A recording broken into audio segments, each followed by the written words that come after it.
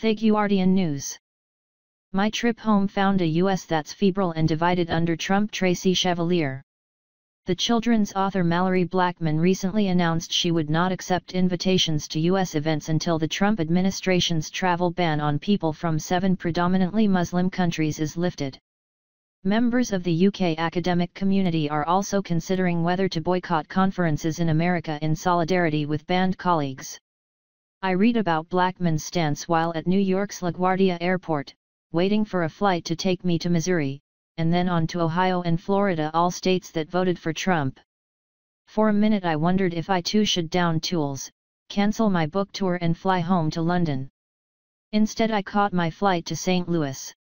While not opposed to boycotts in principle, I suspect one by authors and academics will have little impact on a president who doesn't read. A boycott of the companies with links to his businesses is likely to be more effective, as Trump's angry tweet about Nordstrom dropping his daughter Ivanka's apparel line illustrates.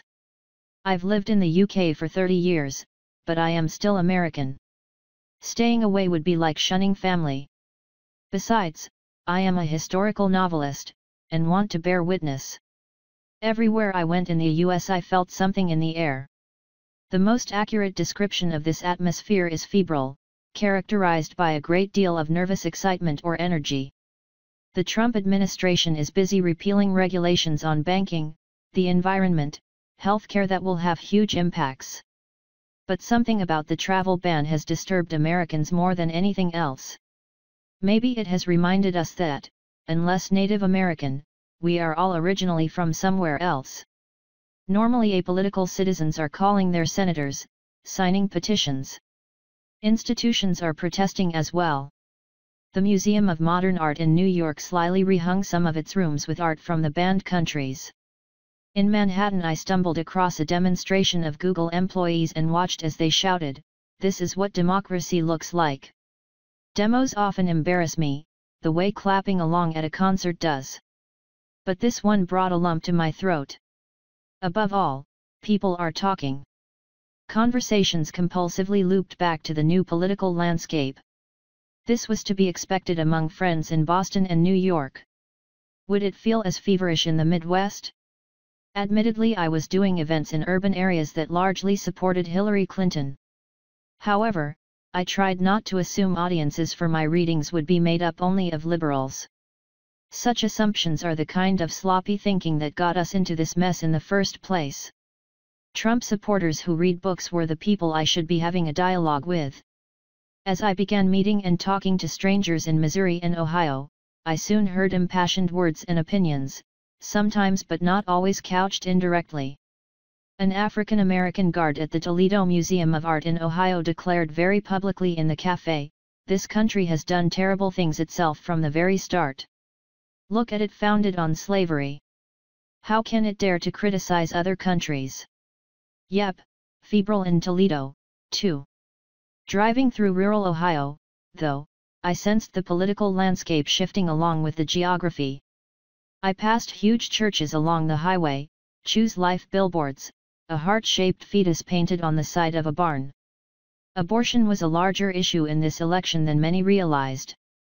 There were signs advertising hotlines for human trafficking and addiction. From a radio program I discovered that Ohio has a huge heroin problem. The heartland is troubled. In a small town diner everyone looked up when I came in. I was the only person wearing black and carrying a phone, clearly an East Coast fish out of water. Yet people smiled at me, and went back to their conversations. "Pork bellies stock down," one baseball-capped man said to another. I guessed I was the only Democrat there, but that these were the people I should be reaching out to. But it's not always easy to start a conversation with strangers who hold a different moral compass. What I wanted to do was hand them one of my books and say, "Read it and tell me what you think."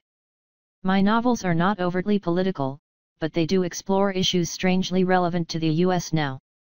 At the Edge of the Orchard is about the migration of settlers in the 19th century, a reminder that the US has always been about the unchecked movement of people. A forthcoming novel, New Boy, retells Othello and explores racism in an American school playground. Back in London, I find that though news about Trump is a constant drumbeat in the media, it feels muffled and less urgent, without the visceral impact it had on me when I had boots on the ground. I want to go back, to do what writers do, listen and record and try to find a common language to throw like a rope across the gulf that divides the country.